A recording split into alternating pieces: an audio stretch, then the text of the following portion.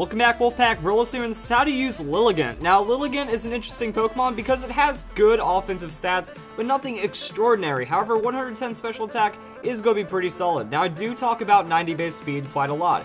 It's this weird fringe borderline speed tier where, you know, we're not in that 100 to 110, but we're also not in the hyper sweeper level of like 115 plus, but 90, you'll be able to outspeed tankier Pokemon, and if you go like Timid or Jolly Nature, depending on whatever Pokemon you're using, then that means you're going to be able to outspeed the 100 speed Pokemon that are running an offensive nature, so you do get in some interesting positions.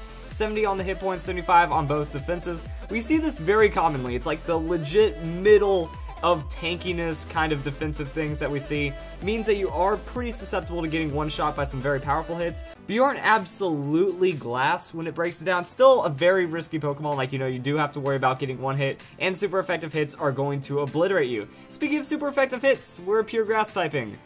That means we have a lot of them, so Flying, Poison, Bug, Fire, and Ice are going to give you a very difficult time in battle, and we do have to pay a lot of attention to Ice being really common, Poison getting more common because of Fairy typings, Fire still pretty common, Bug and Flying you'll see them from time to time, so that's kind of what we're worrying about. As for the resistances, we're not too much of a tanky Pokemon, so we're not going to focus on them too much. Now, the cool thing about Lilligant is that it is a Quiver Dance Pokemon, so when we hop into Pokemon Showdown, I'm going to show all the other Quiver Dancers minus Volcarona and Dustox, but the idea here is that when we look at the stats, you know, 90 special attack, 90, 100, 80, 90, and 94, so pretty low on the special attack. Lilligant has all these Pokemon beat in special attack and speed combined. That Venomoth is tied with the fastest speed at 90, so it's really good. Now let's look at Quiver Dance. Quiver Dance is a really OP move. Raises special attack, special defense, and speed by 1.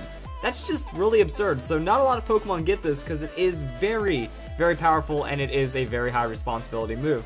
So when we go and look at Lilligant, it's going to revolve around that Quiver Dance. First idea is Focus Sash. This pretty much means that if you see super effective hits, if you see very powerful hits, you're going to be able to just survive it, and then you set up Quiver Dance, and then you hopefully turn it around into a sweep.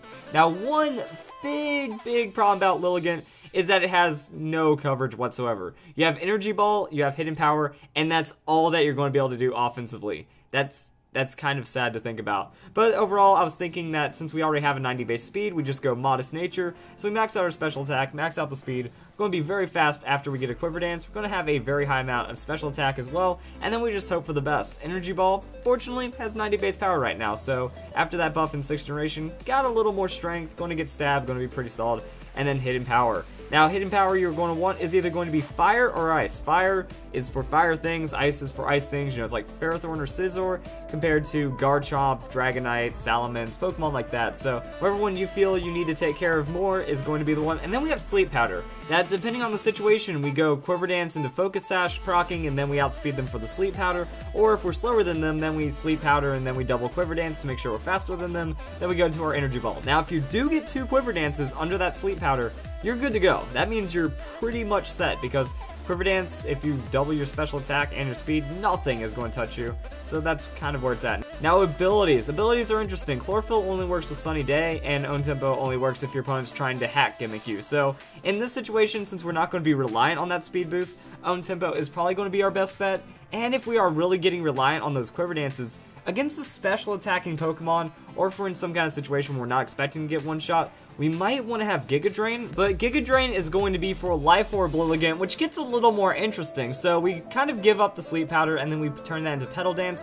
Definitely running the Own Tempo on this. Pokemon cannot be confused. Petal Dance, it's pretty much like Outrage for Grass-type special attackers. So now we're dealing with 120 base power. Petal Dance can also work on the Focus Sash set, so if you don't want Energy Ball, you can run the Petal Dance. It's just going to lock you down, but that's kind of what we're dealing with. So you run the Petal Dance, and the idea is, you know, you +1, you get huge damage, and then you win. Life Orb is also an option. With Life Orb, it means against special attackers that you set up a Quiver Dance. If they don't directly one-shot you with a super effective hit, then you can Giga Drain some health back, and then you can kind of go whatever while just carrying more damage. So Life Orb going to be riskier, but more damage overall is never a bad thing. That +1 Quiver Dance, Life Orb, Petal Dance, you can actually tear through teams pretty hard. So if you get 2 turns off with this, and you're outspeeding your opponent all the time, you pretty much win. If they don't have priority, you pretty much win. So there is a lot of very high power coming from this Lilligant that you do need to respect with that Petal Dance, and it does lock you into the Own Tempo, and it does lock you into Petal Dance, but as long as you don't get like super heavily resisted, you'll be fine, and then that's what we're dealing with. Other things Lilligant gets is Healing Wish, so if you don't want to run Sleep Powder, or if you don't want Hidden Power, or you put some kind of other move here, Healing Wish will work out pretty well. It just makes it to where you faint and then your replacement Pokemon is fully healed. So Lilligant actually excels pretty well in the mid to late game, that if your opponent doesn't have like outrageous attack, or if you get a really good switch-in opportunity against like ground type or some kind of Scarf for choice Pokemon that can't two-shot you maybe because you're resisting them, you can get that kind of opportunity in, then that means you can go for that setup. Might be able to knock out one Pokemon, might be able to knock out a second, or at least weaken them. Then you go for the Healing Wish. If you have a Pokemon that's paralyzed, or like a burned Mega something, and you just really need it to come back into the game, Healing Wish will be good. So if you knock out a Pokemon and then Healing Wish and restore another Pokemon, that's going to be enough to kind of save the battle for you. So that can be an ace up its sleeve for Lilligant, and then we just kind of have other options. In double battles, Lilligant can do some cool things. So a Pokemon with Drought, or some Pokemon setting up Sunny Day and getting set up like that, then that means we have Growth. Now Growth does something really cool in Sunlight. That normally it raises attack and special attack by 1, but in Sunlight it raises it by 2. Also with Chlorophyll, it's doubling the Pokemon speed, so that means we don't really have to worry about doing Quiver Dance or anything. We Growth, we're doubling special attack, we're doubling our speed in the sun, we're already good to go from there, and then that's where we can have Giga Drain, and maybe Energy Ball, I don't know, depends on what you want. If you want to go for the sustain, that's an option, but if not, then you just have Energy Ball for the damage. As for Petal Dance, it randomly chooses a target, which could be good or bad, but I mean, if you want to use Petal Dance, you can. Just the high damage is absurd. Energy Ball, though, getting the +2 with stab and stuff, that could be pretty nice. That really, you just need to try to secure that growth as much as possible. A Pokemon with Fake Out, but then it's going to be really hard to set up Sun with a Fake Out Pokemon, because there aren't any Fake Out Drought Pokemon. So that might be a problem. Protect is just nice to have in doubles in general. If we're running Energy Ball or Petal Dance, that means the other one is going to be that Hidden Power option that you want. Most likely Hidden Power Ice, you do see quite a lot of Salamence inside, something to consider. And then the Focus Sash. I mean, Focus Sash could be your best bet for as long as you don't see a double hit move on that first turn. Set up Growth, Focus Sash activates, and then you just try to stay safe and win.